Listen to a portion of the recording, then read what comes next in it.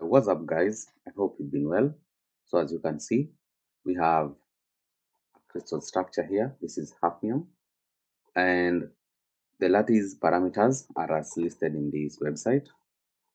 So, you can always go here and check for any element that you want or any compound, and you'll get the crystal and lattice structure. The crystal structure of the lattice parameters, as you can see here, is HCP or hexagonal close packed. So even the weak of position or fractional coordinates of the atoms and get them there. So today we want to work on transition state search using Material Studio. So, and in this tutorial, we'll see the transition barrier, the activation energy, how to obtain it from Material Studio or CASTEP calculations. So according to this paper by Henry Wu, 2016, so you can see hafnium has two stable sites, octahedral site and tetrahedral site. So if we look at this structure, we cannot put any oxygen atom inside here because it's only two atoms. So the first thing that we have to do is to create a supercell structure. But before that, usually I like to do this. I copy, I paste twice because I need two documents. So this one, I'm going to call it octa to signify the octahedral site, and this one tetra for tetrahedral site. So now in this case, at this point, we want to create a supercell. So to create the supercell, just come here, build symmetry, then after symmetry, make supercell. So and then you do one like that, create supercell. So you'll find if you want to know the total number of atoms, you don't need to come and count, just come here, click that down arrow, symmetry system, we see we have 16 hafnium atoms. So as you can see, this is it. So now we want to put the oxygen at the octahedral site. So you have two options. You can put it at 0, 0, 0, which is this coordinate here. But in our case, or in this tutorial, I want to show you how to put it inside here. So how to put it inside here? So the first thing that I want us to do is to change some few things here. So the size of the atoms, so we increase just a bit so that the oxygen atom is a bit smaller. So in cell and so on and so forth. So now I want to put the oxygen atom between these two because this is the octahedral site. So if you want to know to get this where it is, you have to come, click this one of the atoms and take these fractional coordinates. With these fractional coordinates, you add, you write them down, and then you take the next one like that, write them down, add and find the in between. Divide by 2, you get the in between. So in my case, I had done this earlier, so I want to add the oxygen atom as shown.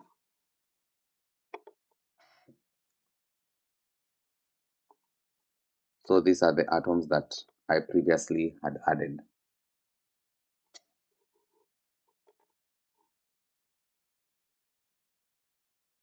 Sorry, this is not it. These are different.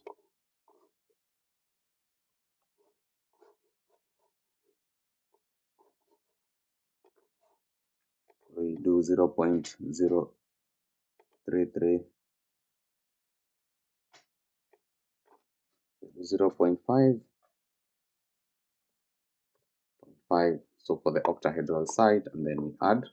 As you can see, we have the coordinate number 6. That means the T coordinate number, if it's 6, it means that the atom, the interstitial atom, is bonded to other 6 atoms. So to display it, so we just come display style, and then we put CPK, and then we put 0.3, and now it looks good. Now the other one is for the tetra, so we do the same thing.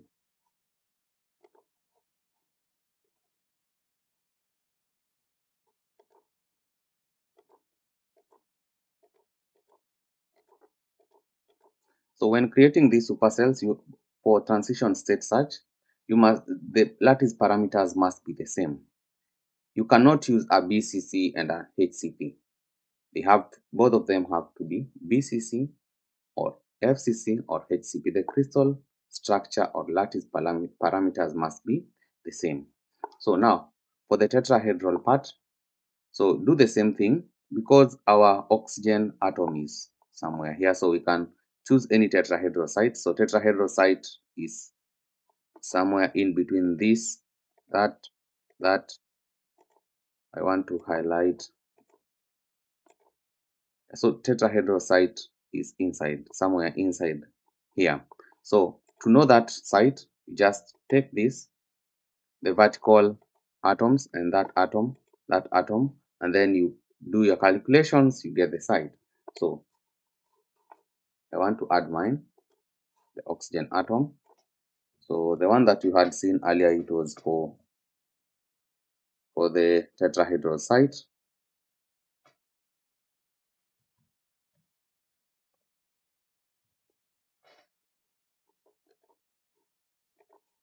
I have added mine there.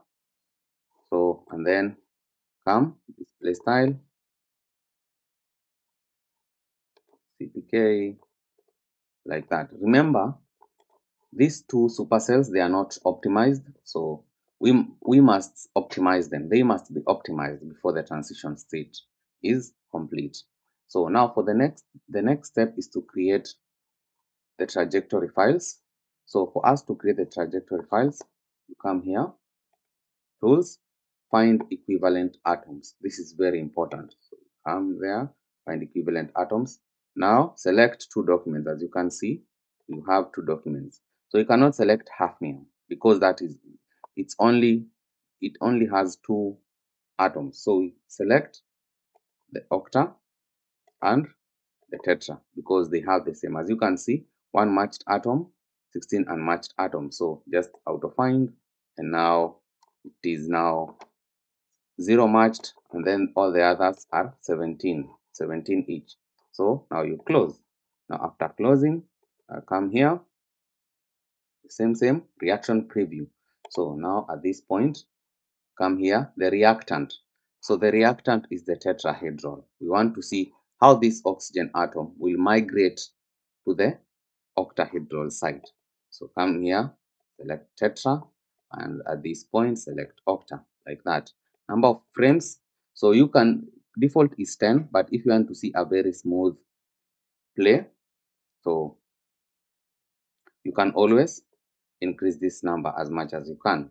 So now we say base, you can decide what you want, base preview on reactant or on product, it's up to you. So and then you click preview, like that. So we close that, then we come here, we click this button, we have play here. So to enable this, just come here to view and then toolbars and then animation. You must enable this. So you can enable all the other things that you see here. If in your Material Studio you cannot access this or you cannot see them, just go to view, toolbars, and so on. So now we play. As you can see what is happening. So that is the reaction preview. So you can easily stop it. Now we can calculate our transition state. So now the next step is to do the transition state search. So first come here, calculation. Now go to geometry optimization.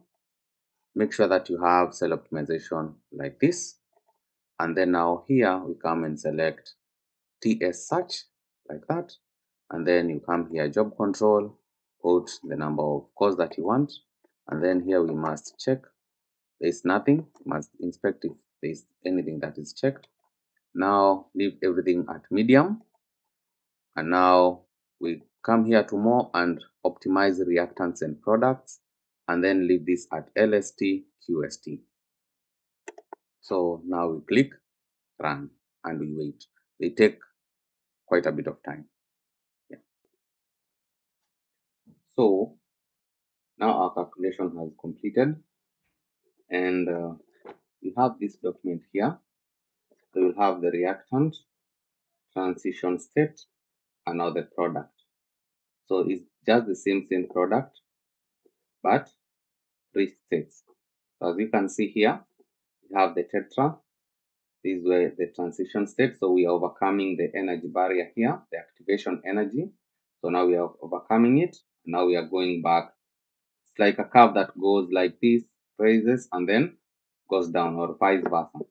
So maybe the reactant is at a lower energy level than the product, or vice versa. So to check this, to investigate that, we have to do transition state confirmation search.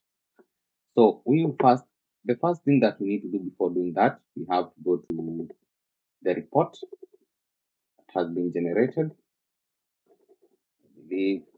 this one. So we go all the way down, and then have so many warnings. 1, 2, 3. We have this is what transition state found. This is very important. If it was not found, the calculation will have terminated prematurely. So we have barrier from product. So as you can see, the product has a very high barrier, so it's more stable at the octahedral site. Barrier from reactant, very small. So that means it's easy for the oxygen atom to move from the tetrahedral to the octahedral, but not easy to move from octahedral to tetrahedral. So now we need to do the transition state confirmation. So for us to do that, click here and here, calculation, select TS confirmation. If you click run like that, like I have done, you see TS confirmation given scope is not a trajectory. So you say, okay, now the trajectory is this one, that one. So now if we do that, you can click run, and now it can start. It will take a bit of a longer time than the previous one. So the transition state confirmation is still ongoing, the calculations. So you will be seeing a graphs like this: energy versus QST path 1, transition state. This transition state is the one that we obtained from the transition state calculation. So this is just confirmation. And then we have the minimum energy path 3. So we have here path 1, path 2, path 3, and so on and so forth. So this is how it should look like. Yeah. So our transition state confirmation search has completed successfully. And now this is the data that you want. Final minimum energy path. So this is what we want. And now you want to use this data. As you can see, we have reactant, image, image, image, transition state, image, image, image. So we have 10 images, and for each image has been optimized. So this is the reaction coordinate or the path, and then this is the energy for each point. So as you can see, we are rising up, climbing up, going positive, and then we're going negative up to the energy state of the product. So what you want to do is to take this data and go to your graph drawing software. You can use Origin or Excel. So Microsoft Excel. So come and plot. So you want minimum energy path versus energy. So once you plot, you'll get a graph like this. So this is where the reactant is.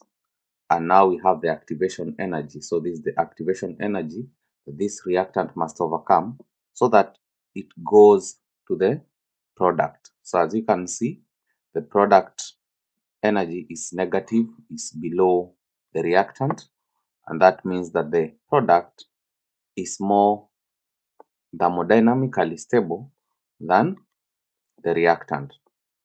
Yeah, so that marks the end of this video. I hope you enjoyed.